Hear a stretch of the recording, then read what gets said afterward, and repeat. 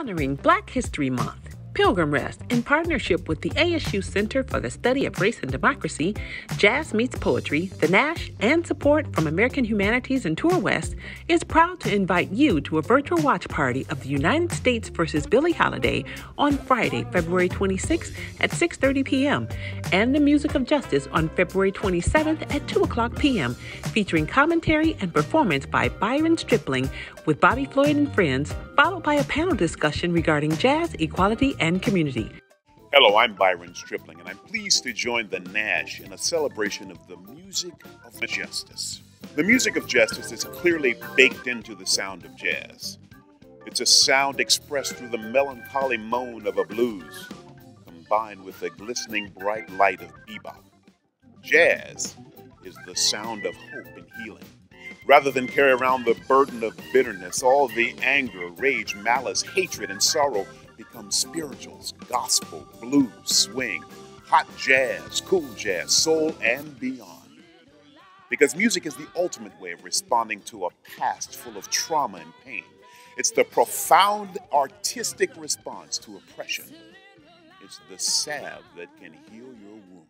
So sit back, relax, pat your feet or clap your hands, and enjoy the music of justice.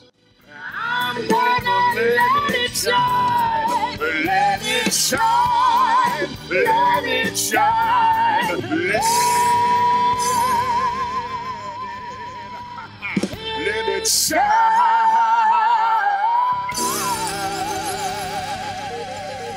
I got to let it shine.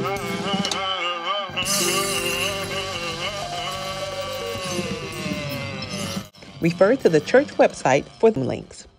COVID-19 Vaccine Information Forum. Stream us on Monday, February 22nd at 6:30 p.m.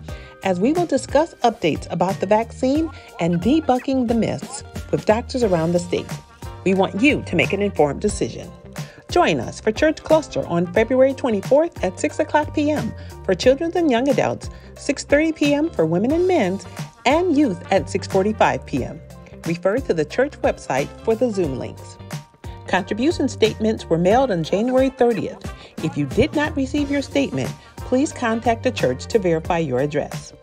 You can now update your name, address, phone, and email address on our website. Just go to pilgrimrestphx.org, click on membership, and scroll to the bottom of the page to update your information. Next Sunday is Heritage Sunday, as we will continue to celebrate Black History Month.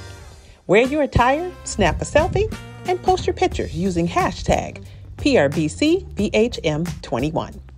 Have you experienced the loss of a loved one recently? Your church wants to be there for you in your hour of need. Please call the church office or email Elder Jerry Barnes. We're here for you. Check out all that's going on at Pilgrim Rest.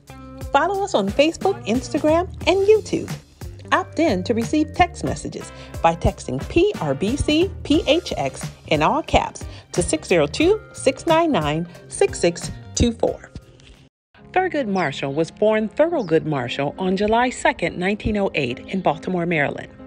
He was the first African-American Associate Justice on the U.S. Supreme Court. The son of a railroad porter and an elementary school teacher, Marshall graduated with honors from Lincoln University in 1930. Soon after, the University of Maryland Law School rejected him as an applicant because he was Black, but that did not stop him.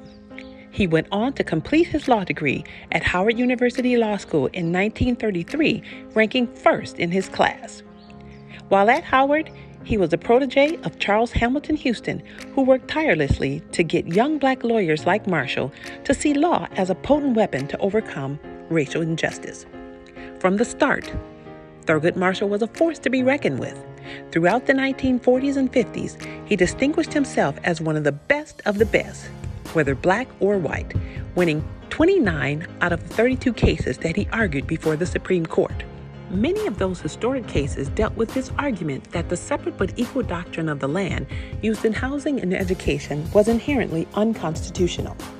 His most notable, and perhaps the one for which he became known as one of the most formidable jurists of his day, was Brown versus Board of Education of Topeka. Students of constitutional law today still study his oral arguments before the high courts from both the legal and political perspective. In 1967, President Lyndon B. Johnson nominated Thurgood Marshall to a seat on the U.S. Supreme Court. He was confirmed on August 30th, 1967, and served until close to his death in 1993. This is one of his most famous quotes. "The Ku Klux Klan never dies. They just stop wearing sheets because sheets cost too much." Pilgrim Rest Baptist Church is proud to recognize, celebrate, and honor the life, contributions, and rich legal legacy of U.S. Supreme Court Justice Thurgood Marshall, a strong Black man.